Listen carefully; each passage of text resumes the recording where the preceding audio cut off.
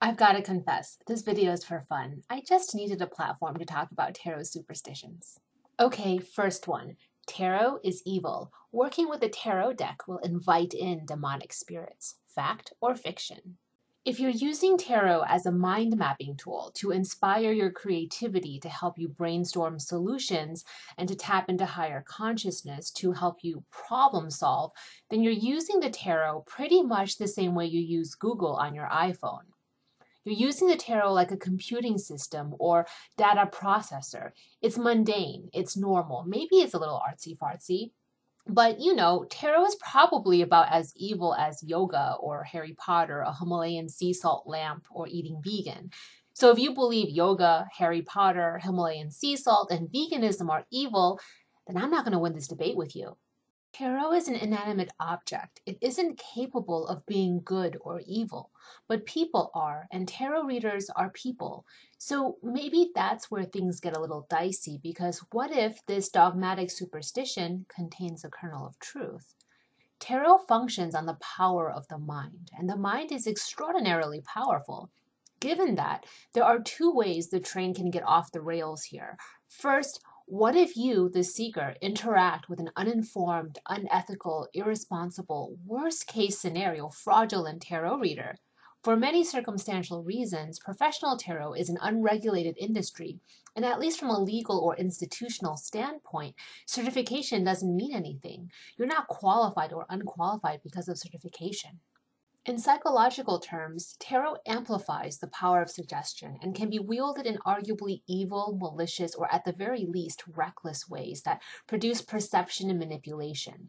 So if you, the seeker, are not grounded, shielded, and hyper-aware of what's going on, you could get led astray by a less-than tarot reader. Tarot readers should feel a great weight of responsibility on their shoulders when it comes to how they deliver their readings, how they approach reading for clients, and how to be an ally and protector. When a tarot reader is reckless and doesn't fully understand how words can create reality, a less-than tarot reading can have potentially destructive effects. It isn't that a tarot deck invites in demonic spirits, it's that an irresponsible tarot reader does wield the power to inflict irreparable harm. In energetic or more metaphysical terms, tarot is an amplifier, and it can be used to amplify and direct the energies of its user. And if its user is malicious or reckless, then that can be the energy the tarot amplifies and redirects out. If you're not equipped to be immune to that kind of negativity, then there can be adverse effects. Obviously, this situation is not unique to tarot, and swindlers appear everywhere in every form. But as I said, tarot operates on the power of the mind, whether you want to call that psychology or spirituality. So when people say tarot is evil, it's not that it's evil, it's just that you're putting a lot of trust in your reader. So that reader needs to be somebody who will handle you with care. The second point to be mindful of is how tarot can project back your deepest, darkest fears. The darkness isn't inherent in the tarot cards. The darkness is coming from you, and the tarot is just a mirror that is reflecting back the true image of yourself. That can be disconcerting if you're not ready for it. In neither instance is the tarot evil. In both instances, tarot is nothing more than a truth teller about the human condition. It's kind of like how there is this one mirror in my house that I really dislike. And I always say it's a bad mirror because it totally magnifies my zits and pores and just, I don't know, I just don't look good in that mirror. So I'm like, that mirror is a bad mirror. I don't want it in my house. But come on. If I look into a so-called good mirror, does it mean my zits and giant pores no longer exist? Can I really dwell forever in the world of Photoshop and Instagram photo filters? If I avoid the bad mirror, then I won't get zits anymore? Is that right? Mirrors aren't good or bad, just like tarot isn't good or evil. Tarot, like the mirror, reflects back who we really are, and that so-called bad mirror is an important mirror to look at if I really want to clear my complexion and address the blemishes on my face. When I use the bad mirror to spot the issues and then address those issues head on by seeing my dermatologist, I solve the problem, and the bad mirror is no longer a bad mirror because I can confidently look into that bad mirror and be like, dang, I look good. To me, grounding the novice tarot reader is such an important preliminary endeavor that I navigate you through some of the darker cards right up front at the start of Holistic Tarot. Be sure to review Chapter 3, Allaying Fears and Offering Theories, many times until you feel grounded about the matter. Now let's talk about evil as a religious concept and as an intellectual concept. Be wary of anyone who tells you something here of this earthly matter is only good, pure good, or positive only, just like you'd be wary of anyone who tells you something is pure evil or pure negative. Anything and everything you find here on earth is going to be a balance of both. Anything that represents itself as pure good or positive only is masking the evil from your view, and that should be very concerning to you. You want both eyes open. So to those of you who believe in angels, who subscribe to a religion where angels and demons exist, then tarot, or a deck of cards as a divinatory tool, can in religious and intellectual theory become a portal to both the angelic realm and the demonic realm. Again, just so we're clear, I'm addressing superstition with more superstition, but hey, for some of us, that's what it takes, right? The tarot deck, as an inanimate object, does not have the power to filter, block, or discern between the angelic realm and the demonic realm. Only you as a practitioner can do that. So it's never going to be about good or evil tarot decks because they're inanimate objects. It's about how you, the human being operating the tarot deck, navigate energies characterized as good and evil. How do you, the human, choose between courage and fear?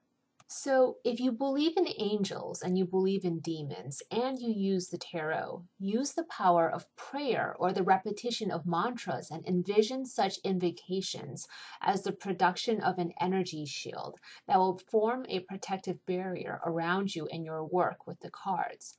That's how you can use tarot to connect to spirit or energies of the universe and block out any negative or darker energies from affecting you. You can also keep religious relics nearby to keep you feeling safe. Which tarot deck you choose, whether it's got a bunch of rabbits, sunshine, and rainbows, or it's a dark gothic deck, is never going to block out good or block out evil. Only you can do that with the power of your mind and will. If you do not take active ownership of that, then you leave yourself actually quite vulnerable to becoming unconsciously influenced by negative forces. That's why I strongly recommend that if you are religious, then use a balanced tarot deck so your eyes are wide open and nothing is concealed from your sight. You cannot address problems or fight toxicity that are concealed from your view. So, addressing superstition with superstition to shield yourself and block out negative energies from insidiously influencing you, recite prayers to yourself prior to commencing work with tarot and visualize the luminescent energies of those prayers, forming an impenetrable barrier around you. Keep a consecrated religious relic close to your side as you lay out the cards. That is a far more powerful exercise than to simply find an airy-fairy happy deck that, quote, is a non-scary tarot deck, end quote, or a deck that has, quote, no negativity or evil at all, end quote. Next, we've got a tarot superstition that is super specific with the evil accusations. Another oft-heard superstition is that Aleister Crowley's Thoth tarot is evil. The Thoth tarot deck was created in 1938 by the controversial occultist Aleister Crowley and was illustrated by the artist Lady Frida Harris. My book Holistic Tarot does not teach the Crowley tarot deck at all, so if you want to learn the Crowley deck, Holistic Tarot is not the book for that. Thoth is considered one of the prevailing tarot systems alongside Rider-Waite-Smith. Holistic Tarot is based on the Rider-Waite-Smith. The Thoth and the Rider-Waite-Smith are two entirely different tarot decks, and in fact, there was a bit of an interesting historic rivalry between Crowley and Waite. Crowley and Lady Freda Harris met in 1937 and began the undertaking of creating the Thoth Tarot in 1938. Lady Freda Harris would later go on to become one of Crowley's disciples. The two finished the deck in 1943. If you know your world history, the political climate during that time was a bit rough. There was almost undeniably a simmering darkness during that era. You witnessed the rise of jingoism, fascism, an assault on science, an assault on religion, social oppression, social divides, and the rise of Hitler to absolute authoritative power. World War II erupted in 1939, just 1 year after Lady Freda Harris began work on her deck, and the World War ended in 1945, 2 years after the Thoth Tarot was completed. In comparison, the earlier Rider-Waite-Smith Tarot was finished around 1909, and the global landscape prior to the two world wars was quite different. The decade when the Rider-Waite-Smith deck was being produced was one when Sigmund Freud was publishing his seminal works. Carl Jung, who Freud referred to as his adopted son, was publishing his research on psychology, the unconscious, and the pathology of occult phenomena. And you've got the development of quantum theory in physics with Planck and Einstein. Art Nouveau was the popular art style during that time, which you can see influencing Pamela Colman Smith's illustrations, a style that was both modern and eclectic. During this time, you also had the rise of spiritualism peaking between the 1840s and 1920s. And so the Rider-Waite-Smith Tarot, created around the center of that era, would have captured and reflected that collective social consciousness. Under the same theory of consciousness, then, the Thoth Tarot would have absorbed the collective energies from the times of World War II, especially as those forces would have culminated in Europe. Now, rationally, any argument for construing a single tarot deck as evil is absurd. The historical context is interesting, though, and spiritualists who are hypersensitive might be picking up on those distinctions of energy that are the remnants of historic and social influence. Add to that historical context the controversy that followed Aleister Crowley. Crowley was a member of the Hermetic Order of the Golden Dawn, then was in effect kicked out after he feuded with key members, including the poet W.B. Yeats. Crowley also gained a reputation for his sexual hedonism.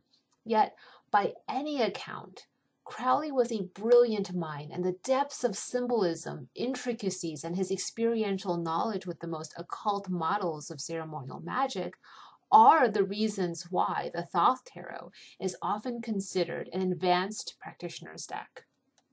The superstition of Crowley's Thoth Tarot being evil continues to linger, however. To this day, there are psychics, mediums, and well-known tarot readers who publicly distance themselves from the Thoth Tarot. Another myth is that the tarot came from ancient Egypt. Now, I don't want to act like I'm dispelling that belief outright, because the reality is we don't know. What historians seem to agree on today, however, is that the tarot originated from Renaissance Italy. What's interesting is a lot of things we think are European actually originated from Egypt. Lady Justice, for example, the iconic allegorical personification of the law and our legal system that is so present in the Western Civil Code, originated from the Egyptian goddess Mat and the depiction of Lady Justice balancing the scales as seen in the Book of the Dead. There are plenty more examples relating specifically to Judeo-Christian mythos that seems to source inspiration from ancient Egypt, but we won't get into it here since that can get touchy for people. So, is the notion that tarot comes from ancient Egypt a myth? From a documentary standpoint right now, we have to say yes, it's a myth, but hey, who knows? Now let's talk history. During the Renaissance, regular playing cards, which originated from China, were banned by the church, but because of the Christian imagery on the tarot and its association with wealthy aristocrats, such as the powerful Visconti and Sforza families in Italy, the church permitted the tarot as an exception to the playing card ban. That brings us to our next superstition. Some folks say that Christians cannot use the tarot because it is against their religion. The Bible says that God is against tarot. I am in no position and have no qualifications at all to tell you what is or is not Christian. And I promise you, I am not trying to change a mind that's already made up. But just as somebody who, likes to read books, who's read the Bible and the Torah, and as someone who is an avid admirer of the historic Jesus, I'll throw in my opinion.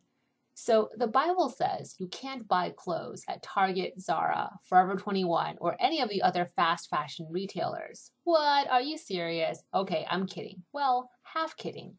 Much of the mass market clothing we buy today are made with blended threads, such as the combination of wool and linen. Yet it's pretty clear in Deuteronomy that you cannot wear clothes of wool and linen mixed together. Here's the thing with that, by the way. Historically, ancient Israelite priests of the tabernacle were the ones who wore blended wool and linen. Priestly garments were made of the wool and linen combination, so the prohibition for lay individuals against wearing blended threads was to separate the clergy from the commoner. Blended threads, it turns out, was actually considered godly, and you, my friend, unless you are a tabernacle priest, are not godly enough. Ergo, Deuteronomy. A few more fun insights from the Bible. Obey your leaders and submit to them, for they are keeping watch over your souls. That one is from Hebrews. Then there's Ephesians, for the husband is the head of the wife. Oh, and the husband head of the household thing is innocuous compared to Timothy. Let a woman learn quietly with all submissiveness. I do not permit a woman to teach or to exercise authority over a man. Rather, she is to remain quiet.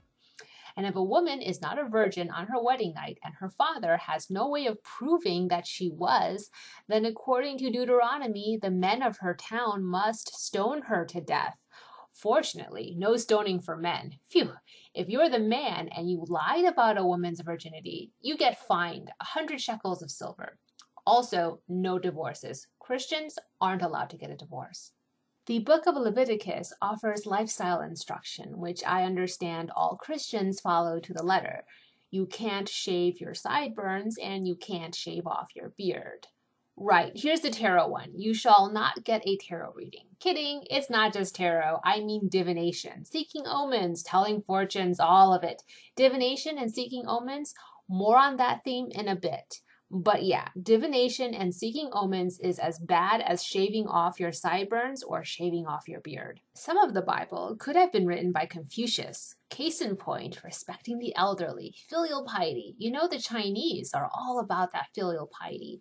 No wonder it was so easy to evangelize in Asia. Here's a bit about mediums and necromancers. So if you're going to see a tarot reader to summon the dead, then that seems to be squarely against the Bible. But what if you use the tarot to forecast the weather for tomorrow? I wonder if meteorology constitutes interpreting omens. How much of science is, in effect, interpreting omens? How I use tarot and the way tarot reading is taught in my book has nothing at all to do with summoning the dead.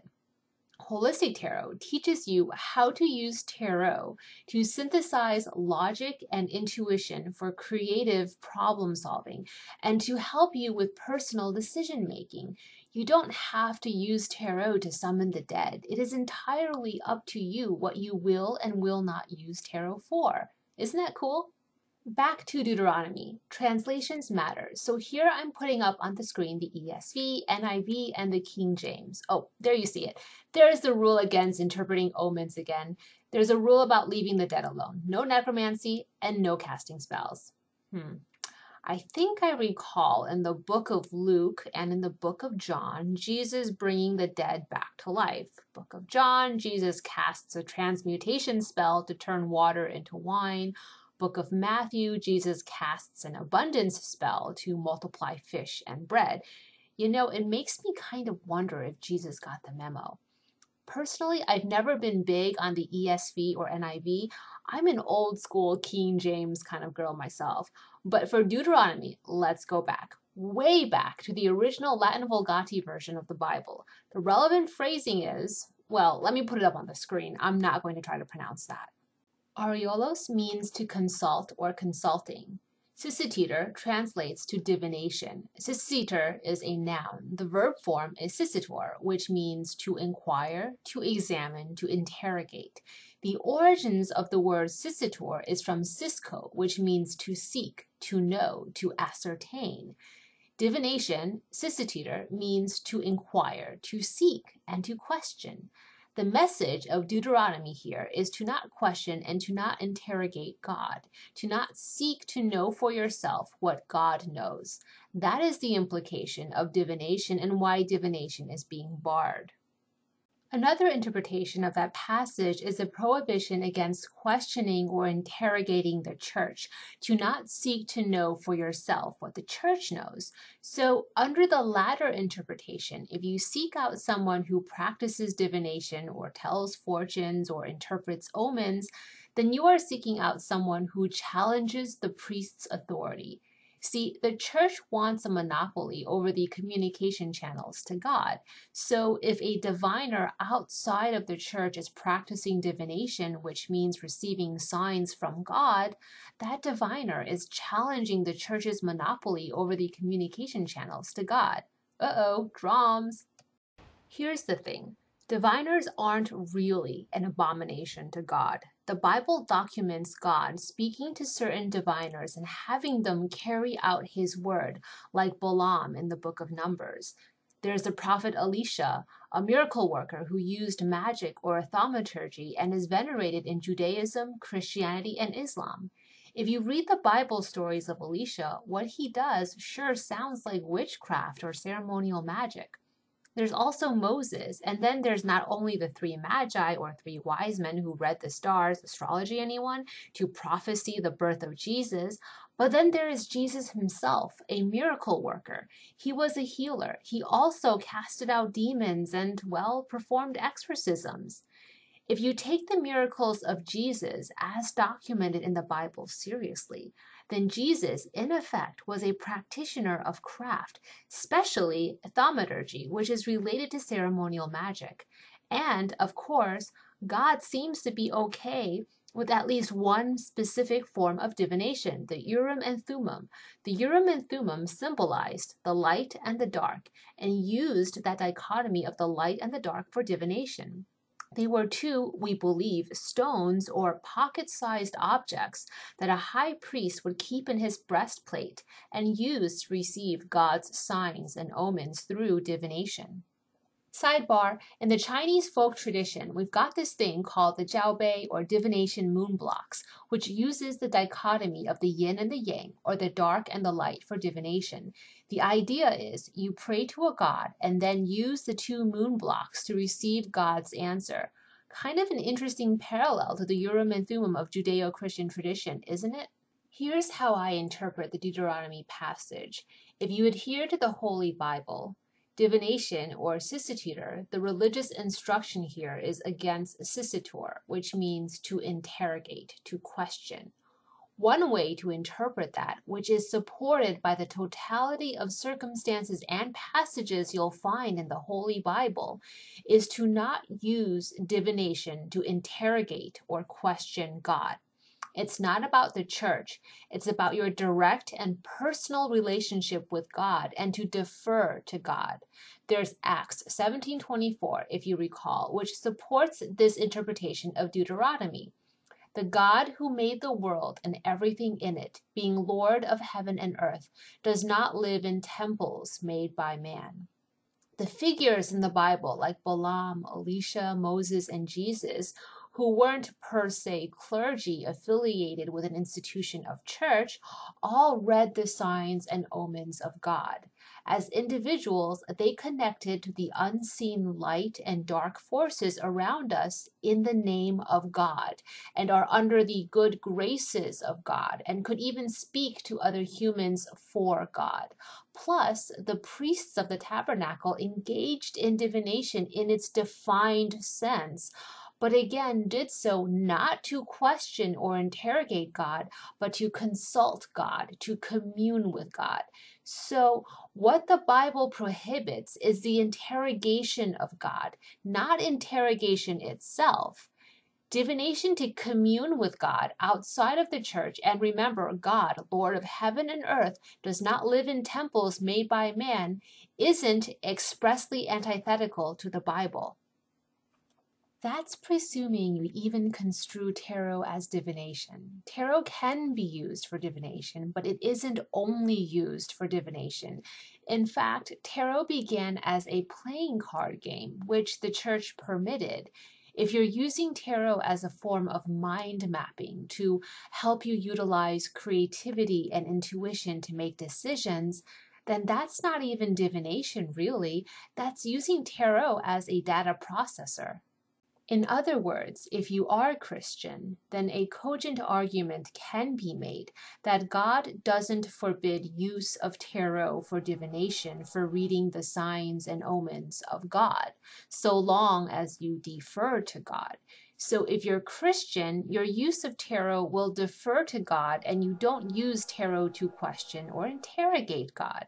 The God who made this world is of heaven and earth and does not live in the temples made by man. God, then, is present everywhere in the unseen forces around you, and you can use tarot to tap into those unseen forces to commune with God. You're not intending to use tarot to interrogate God. You're intending to use tarot to submit to God's will and asking for omens so that you can better carry out his will. And if you're not Christian, everything I've said is a moot point. Back to Bible verses. The Bible also says you can't eat at Red Lobster or enjoy barbecue. Leviticus was no foodie, I tell you. The book of Leviticus makes it pretty clear in its lifestyle rules to not eat shellfish or pork. So if you don't eat lobster bakes or barbecue because the Bible says you shouldn't, and you don't wear clothing that has been woven from both linen and wool, and you're ready to outlaw divorce, legalize stoning women to death, and you don't shave your beard or sideburns, then I hear you. Tarot is probably against your version of Christianity.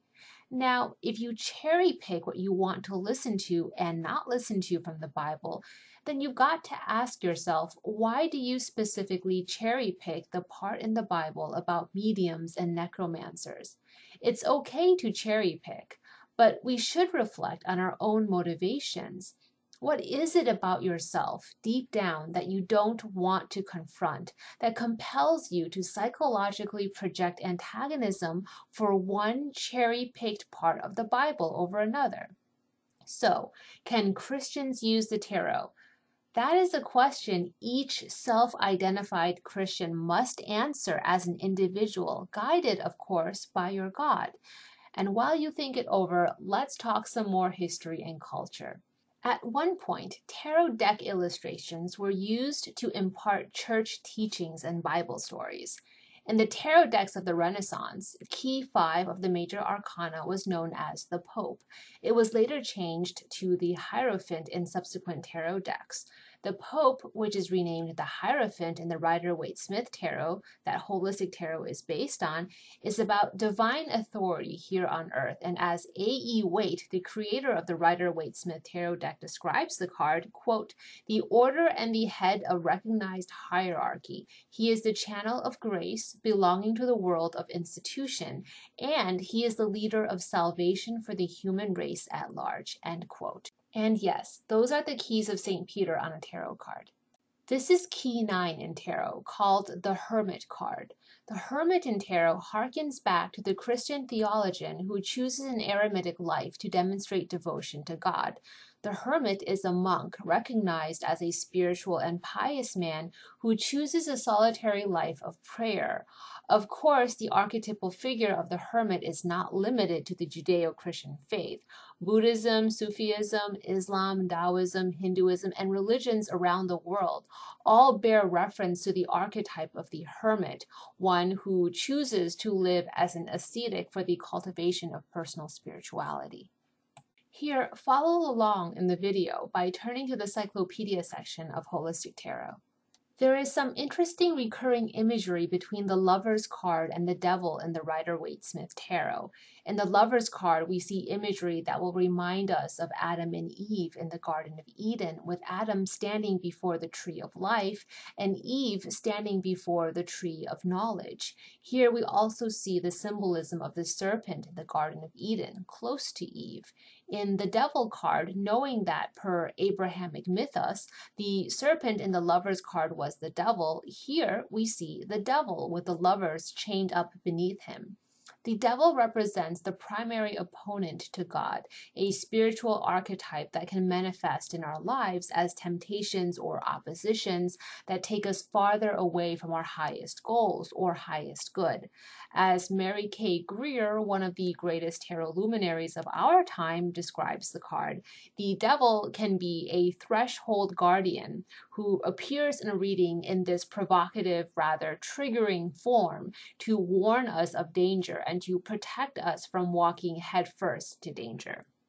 After the Devil card, which is key 15, comes key 16, the Tower. Papus, a renowned 19th and early 20th century occultist who shaped esoteric tarot as we know it today, described the Tower card as indicative of the literal fall of Adam from Eden. However, Arthur Edward Waite, in his interpretation of the tarot, disagreed. So knowing that disagreement will inform the way you interpret the Tower card in the Rider-Waite-Smith tarot. Waite acknowledged, like Papus, that key 15, the devil, and key 16, the tower, were related in the sense of chronology. However, Waite described key 15, the devil, as indicating the fall of humanity into materialistic and animalistic states, whereas here in key 16, the tower, catastrophe and destruction is related to intellectualism. Basically, the Tower card is about being too proud of your own intellect and beginning to believe that your intelligence rivals that of the mystery of God. Does that interpretation remind you of any particular story? The Tower of Babel is a well-known Bible story about how humanity, united as one by a single language, decided they would build a tower so tall it could reach heaven to establish the glory of man. Man's ego angered God, so he struck down the tower, scattered humans across the earth, and separated them with different languages.